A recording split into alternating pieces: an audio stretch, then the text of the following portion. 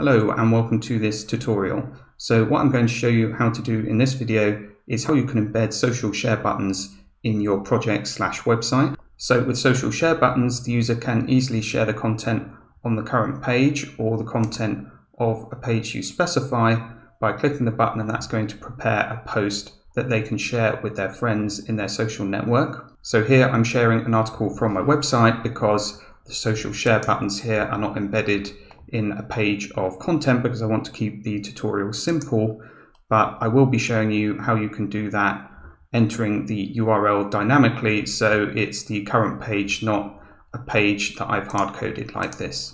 So I'm going to show you how you can code this now using just HTML, CSS and JavaScript and a little bit of help from the Font Awesome library, which is where I'm getting the icons from. So the first thing you need to do in code is to create a new HTML document, and the first thing you should do is to import the Font Awesome library into your project so you can use those icons that I had in the preview. So the way that you do that is to insert a valid CDN link to Font Awesome into the head of your document. So this one is from CDN.js. If you Google Font Awesome 5 CDN, for me it was the first result that came up. You could use a CDN from another provider, but I'm going to go with this one, and then you want to make sure it's Font Awesome 5, so it can be the latest version of 5, and then copy that link tag, and then it's ready to just paste into your document like I have here. Now there is a new Font Awesome 6 available, but it is still very new, and I prefer sticking with the more mature version 5, but if you want to do this with version 6, it would still work, although you might have to make some changes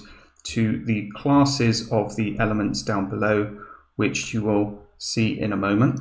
So I'm talking about these classes here.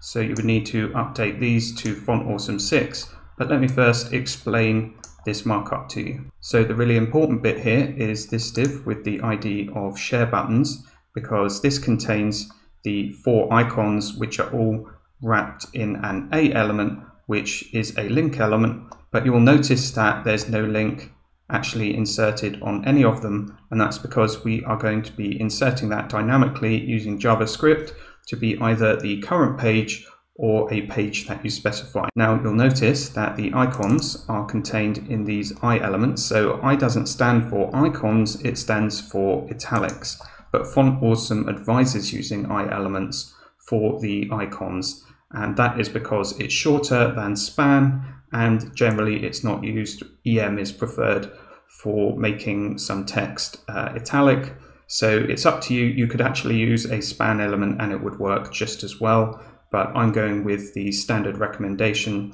of using the I element.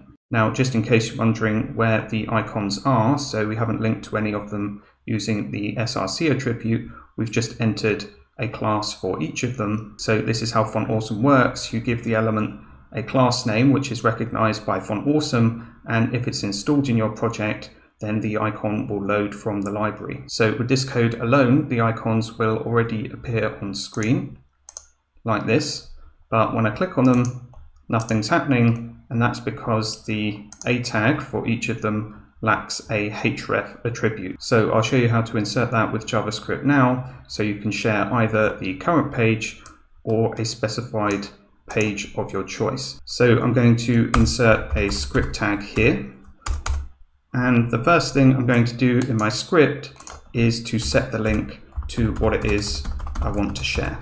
So for the current page, you'd set this to window.location.href, and that is going to save the value of the current URL inside link. So usually this works, but occasionally, due to some strange characters, something can get lost in translation between the URL and getting it in JavaScript. So to prevent that, we want to wrap this in encode URI, and that's going to take care of any special characters for you. Now for some of the platforms we'll be sharing to, you can add an optional message or title to the article. So I'm going to create those here now. So with a message, you want to use encode URI component.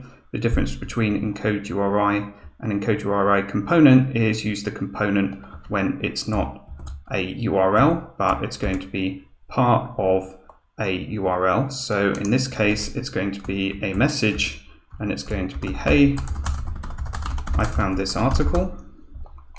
And the title, I'm actually going to just get that from the document. So I can do that with the query selector. If I say document.querySelector, and it's the title element, and I want to get the text content there. So I'm going to log all three of these things to the console so you can see their values. I'll place them in an array just so you can see where one ends and another begins. So if I open the console now, you'll see the three values. The link, this is to a local destination. In practice, this would be the URL of the website where you embed these social icons. So it actually looks pretty normal, and that's because there were no special characters, so not much encoding was necessary there, if any. I don't think there was any encoding necessary for the link. So we're going to be using all 3 bits of this information now to create query strings that we're going to be sending to each one of these social networks. So that's the reason that the encoding was so important, because these bits of information are going to be part of a URL. Okay, so let's start with Facebook. So I want to select the link element for Facebook. So I gave each one of those a class, which was just the name of the platform. So now I've got the Facebook link element. What I'm going to want to do on that element is set the href attribute to a request I'm going to make to Facebook to share the current page. So because href is a standard attribute, I can set it by simply saying .href, and I'm going to create a string using template literal syntax, so that's backticks there. And the reason is I'm going to be embedding inside this link some of the values that we created just a moment ago. So for each of the social networks, they have their own accepted format for how a query string should look like to be able to share something on their platform. You can usually find that in their official documentation or in some developer files elsewhere, but you don't need to worry for the social networks that I've included here, because I'm going to be showing you the accepted format, at least at the time of recording this video. So for Facebook, the accepted query string, it looks like this, where you need to replace this with the link that you want to share. So because this is a template literal, I'm going to use this special syntax here. This is going to escape the string so that I can include the value of link inside it, and it's going to do the concatenation for me. So I'm hoping this is already working. Let's see. So I refresh and I can click on the Facebook icon, but you can see I get an error here. So href should represent a valid URL. The problem is that we're still using the current page and I'm working locally here. So this isn't a page that you can share. So what I'm going to do in my code is make a slight change to the value of link. Instead of that being the current page, I'm going to set that to the value of the URL of an article that exists on my website. So a little bit of shameless self-promotion there. Main thing is that it works. So if I click on the Facebook icon now, it's trying to share this article, and I can write a message there, and then below I can post that to Facebook, sharing it with my social network. Now the good thing is that for the other networks, it's pretty much the same process, just using a different query string. So as I mentioned, each one has its own particular string that they accept. So you can't just modify the Facebook one and it's going to work for Twitter. You have to know what kind of URL they are expecting. So I'll select the Twitter link element. So again, I'm setting the href. So the accepted query string format for Twitter is like this. You have a URL that you can enter here. So that's again going to be link like before. You can also optionally add some text to the post that you're going to share. So I'll enter the value of message in there. And finally, hashtags. So I didn't create a variable containing hashtags, but I'll add some now. So just add those in a comma separated list. I'll just add those two in this example. Now let's see if that is working. So you see this time I get, hey, I found this article, so the message I wrote, plus the URL with the hashtags as well at the end there.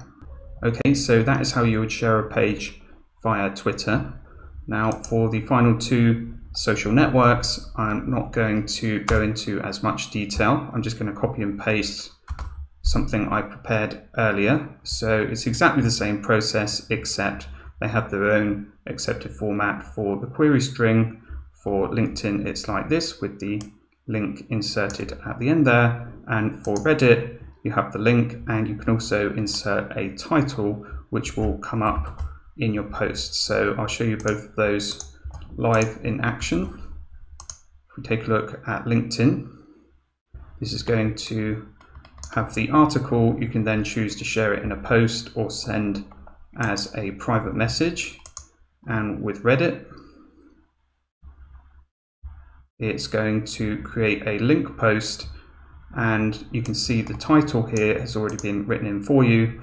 That's the text inside the title element of the HTML. So that is now a functional version that you can embed on your own pages. If you want to add more social networks, you'll find that Font Awesome usually has icons for those too, and you just need to make sure that you find the query string format you need and what necessary information you need to include. So that's it for this tutorial. I hope you found it helpful. If you did, please consider hitting the like button down below this video, and if you'd like to see more content just like this, don't forget to subscribe to the channel.